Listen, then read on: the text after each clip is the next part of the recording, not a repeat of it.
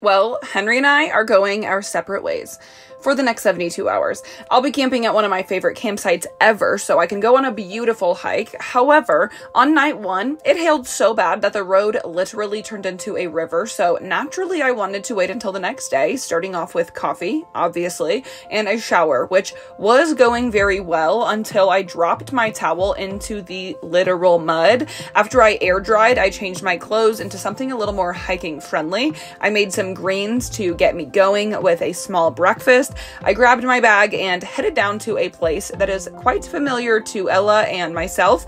I come here about once a year to get some time alone and face Mother Nature like the queen she is. I mean, come on, look at this place.